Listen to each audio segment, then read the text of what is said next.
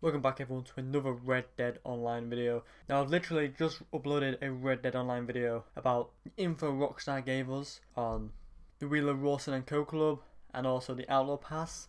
Now I'm doing a video to show you what some of the items look like. So the Outlaw Pass does cost 35 gold bars, so you have until Tuesday to make sure you have enough. And the Outlaw Pass has 70 ranks where you get exclusive clothing items, unique cosmetic modifications for weapons, accessories for your horse, and much more as you progress. You can also earn gold bars and Red Dead Online $650.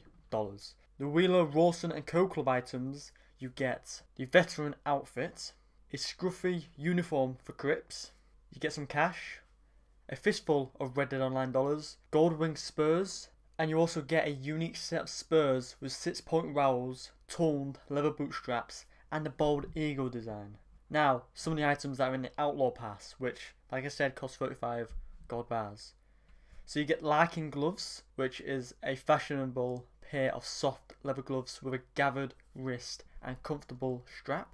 You get a death ram mask for your horse, so it's a ram's skull mask which you can put on your horse. You get Eagle Camp Flag, which is a graphic flag for your camp featuring an eagle. Also in the Outlaw Pass, you get leather gauntlets, a hand-stitched and dyed pair of leather gauntlets, the called out outfit. For the description of the outfit, it says a hardy outfit, sure to catch the eye.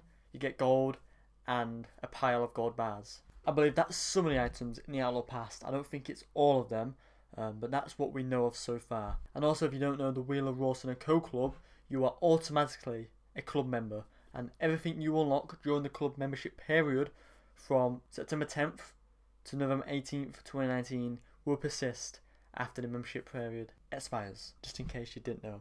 So anyway, that's some of the Outlaw Pass items in Red Dead Online, and the Outlaw Pass is basically a battle pass. That's basically what it is. Some of the items, they look cool, especially the horse mask that you can get. But anyway, hit the like button.